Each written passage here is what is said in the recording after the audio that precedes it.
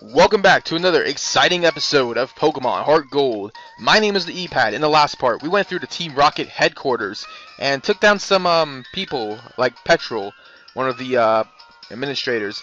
And in this part, after hearing that Murkrow give away the password, who so happens to be right here, we're going to follow him and probably head to the main chamber that requires that password. This main chamber. What's going on here? Like, seriously, what's happening? We don't know until we actually find out, and hopefully I did not take away some, I took out as much, trainers as possible, and hey, an item that I missed! Huh, how about that? It's a full heal, heals all statuses, including confusion, which is nice. I never even know if it actually, ever stopped, the other thing. That's great to know. If it ever stopped infatuation. But yeah. And this is a pretty good place to be. The password is Hail Giovanni! Brock!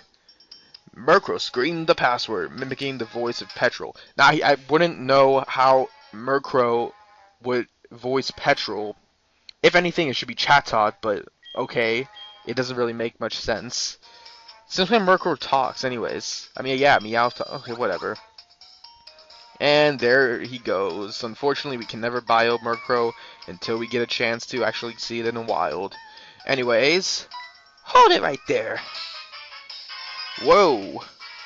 We can't let a brat like you do as you please forever. It'll hurt Team Rocket's pride over and over again, making it lessen, you see. So it's time to finish you. However strong you may be, if the two of us fight at the same time, you'll have no chance of winning. Don't you agree? Hehehe. Sorry, baby. Now get ready to be thrashed. Ooh, I like it when you call me that. I like it when you thrash me all around. Hold it! A 2-on-1 battle? That is no fair. Typical of Team Rocket to be so sneaky. Allow me to join the battle. Oh my god. I'll show you how wrong it is to meddle with Team Rockets. Oh, yeah. We hear it all the time. But hey, this is another new administrator or executive, Ariana. She is pretty tough in this fight. I guess she's pretty tough in the later fight, but yeah, she's pretty strong. Now, what's cool is that Lance has a Dragonite by her side. Ridiculous? Yes. I was stoked beyond belief. In fact, it's at level 40, which is even like cooler as well. I'm gonna bring out Fires just for the fact that, whoa, Dragonite, Lance, you pack a punch. Does that actually kill it? It does. Holy crap. That's actually really cool.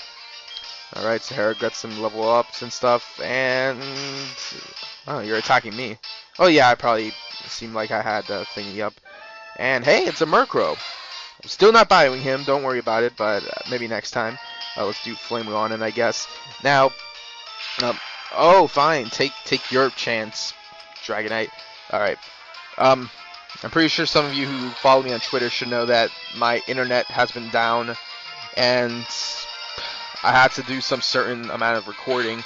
Recording that does not require Pokemon bios, and luckily in this episode I won't be bioing any Pokemon, which is one of the reasons why there's no point of me bioing Murkrow. Even if I had to bio Murkrow, it wouldn't be by a trainer battle or a sprite. But yeah, unfortunately I can't. Unfortunately I can't really do any of those kind of things. So I'm just gonna record how I normally record. And this episode is bio free. It's all about me. If that makes any sense. Anyways, I like how me and Dragonite ran away from battle just to do our own attack, and I should really... Wow, you miss. Some dragon you are. I should really switch back to Hera. That way I could just, yeah, make sure he gets some, or she gets some stuff. And, oh, Acid actually attacks both of us? Okay. Let's bring up Hera now, because I don't want to waste any more time. And like I said, I still love this Team Rocket song. It's so good. Alright. Unfortunately, I don't have any bug attacks, but, alright. How does Acid hit both of us? If anything, it'll be Sludge Wave. Okay, well, let's do Aerial Ace. I completely forgot I had that, actually. Alright. Or you can do Fly, Dragonite. That's fine with me. I wonder if I could see his HP when I press start. Unfortunately, that's a little too late. Alright, you could have become an executive. Ha! I'd rather be an executor. Okay, no, that joke is kind of old. But that's fine. The broadcast experiment was a total success. It doesn't matter what happens to this hideout now. We have much bigger plans. You'll have to appreciate Team Rocket's true power soon enough. Enjoy yourself while you can. Hee hee hee. Okay, bitch. Sorry, Ishan. I saw how well you were doing, so I just hung back. Now all there is left to do is turn off the odd radio signal. Yep, make sure you look both ways before crossing a road, Lance and Dragonite. It's the machine that's causing all the problems. I don't see a switch on it. We have no choice but to make all the electrodes faint. Yay! We get to actually kill Pokemon for once. That's my life goal dream. It's no fault of the electrodes, so it makes me feel sad. Let's split the job. Let's do pain split. Alright. Yep, we're going to basically kill all electrodes. If anything, make them faint. Even when we make them faint, there's no... I don't think anyone's going to come in here to take them to the Pokemon Center. So, that's pretty crazy. Now, finding these electrodes are pretty annoying because since they're pretty faster than you, unless you have a Crobat. But they have a chance of probably doing self-destruct, and that would hurt a lot. Plus, they have static. Yeah. If my Heracross can be any slower, it had to be slower. I'm not sure if you could actually catch these electrodes. If you could, that'd be fine. Especially early on, that's even better. But like I said, I don't know. I don't want to give away like what Electrode actually does, but maybe we just should wait until there's a certain point. And hey, you're not doing at least he's not doing self-destruct, which is fine.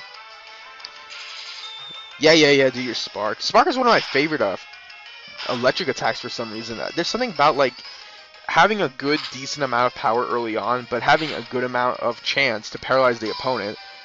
I like that. And why do you take more health? Seriously, he probably has a nature that I don't know of, but my God, it like, okay, whatever. Actually, no, natures doesn't really make it. Actually, yeah, I think natures do matter for wild Pokemon rather than trainers. And the last Electrode. Yeah, these fights go on pretty long, at least.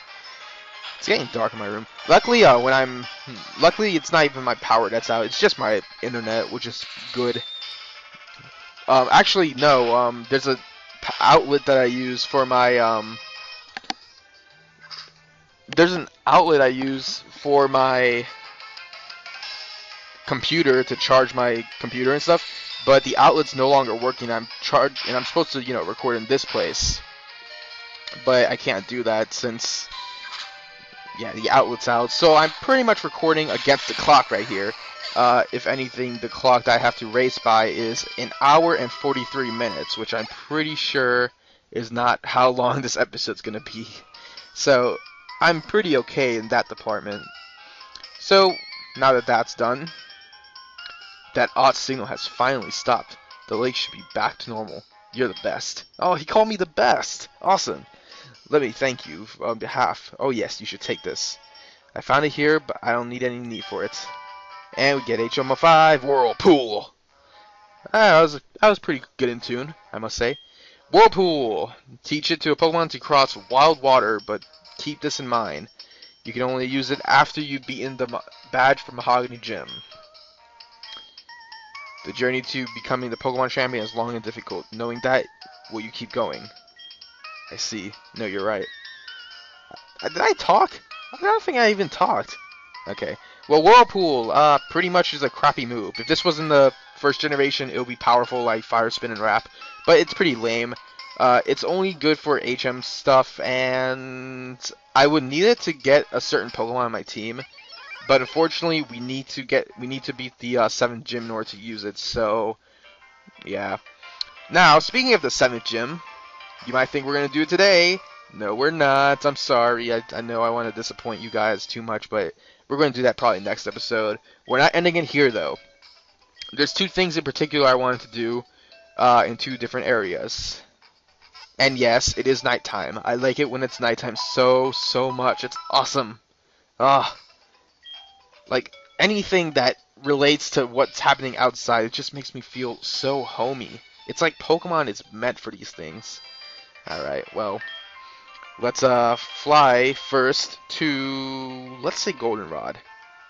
Actually, let me make sure I have enough money for this. If you know what I'm doing, kudos to you. I'm pretty sure I have enough money. Yep, I do. Awesome.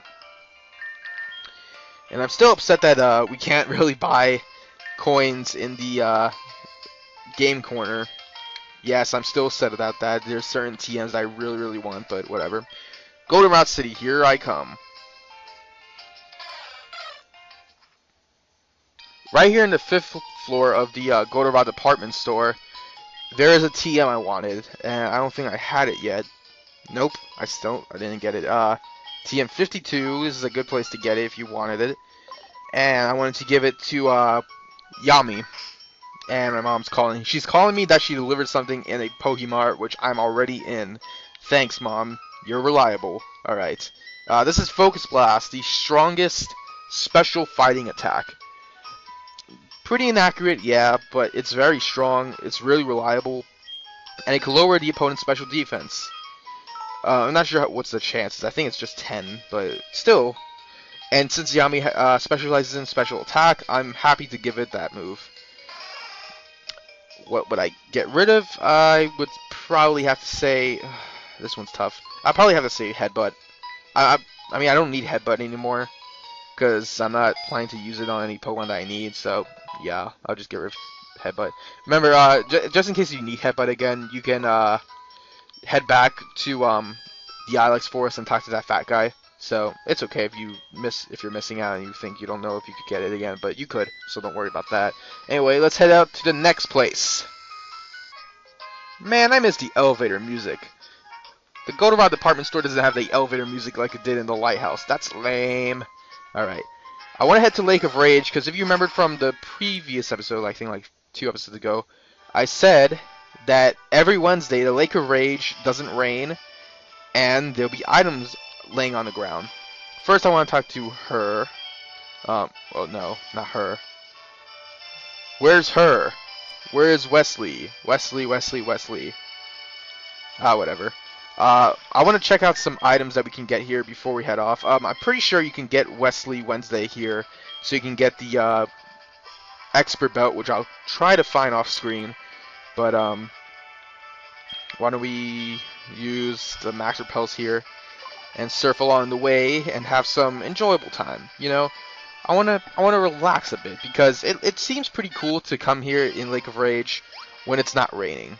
And I'm actually curious to see how this place would look if there's no like, once the place changes by a minute. Like, I want to see that. I want to see someone stay in Lake of Rage like Wednesday night and wait for it to turn Thursday morning and see how things would change. I don't think any of these items would be like TMs or anything so drastic, but like I said, it's pretty good that they're here, and it's a really reliable way and very interesting way to, like, you know, explore the rest of the area. Like, you can also see the trees that you couldn't that you've seen before that was flooded before. So, and now since the water's down, that's pretty cool too.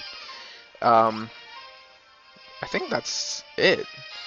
Well, then again, there is that whole other aspect of it with the whole roadblock, and I think we have enough time to check it out, I guess. Like I said, I'm usually into running an episode till 20 minutes at least, so I think we have some time. I can't. Where is Wesley Wednesday? Maybe it's not. Maybe I'm thinking of something else. I don't know. It's always hard to find these siblings or whatever. Alright, is there anything around here? I'm pretty sure I don't need any repels right now. Whoa, who's this? What? You trainer? Yeah, I'm skipping this fight. Fyrus is trying to learn Swift. You know, let's get rid of quick attack. I don't think I'll need it. It was helpful in this match actually, but I probably won't need it anymore. And Swift, you know, doesn't miss. It's stronger, so might as well have it. Seriously, where did you come from? Were you like swimming down here or something? That's crazy. That's cray, if you know what I'm saying. I don't think there'll be double battles here, so I'm fine. Alright, get this tree to cut down. Slave, Mark 4, do your duty, or else I'll fire you. Maybe the guy's here. I am so nervous if that's a trainer, because I will not tell. I cannot tell. Alright, let's keep heading. Maybe that is the person. Maybe it's a guy. I mean, Wesley is a guy name. I'm pretty sure. Sorry for any girls that think I think it's a other person's name. But we got some items here. We got a full restore. Wow. Fully heals all HP and cures your status infliction, which is really cool. I guess we can head up here first. Please don't be a trainer. Yes! Thank you! Pleased to meet you. Please take the souvenir. We get the black belt. Powers up finding attacks. I will definitely give this to Hera to boost up its brick break. So that'd be awesome. Boost up his power and stuff. And there's one more roadblock right here that I want to check out. Slave Mark 4, cut your way through here, and I will dispose of you some other time. Slave Mark 4, how I loathe you. Okay. And right here we get a max revive. So yeah, very good items here. That is a job well done, guys. I did not mean to click on your summary. Why would I want to do that? Alright, so yeah, if you want to check out what's around here, there you go. And with that done, I guess we're pretty good around here. So yeah, next time in Pokemon Heart Gold, we will head into and take on the 7th gym. Alright, so thank you all for watching, and I will see you all whenever.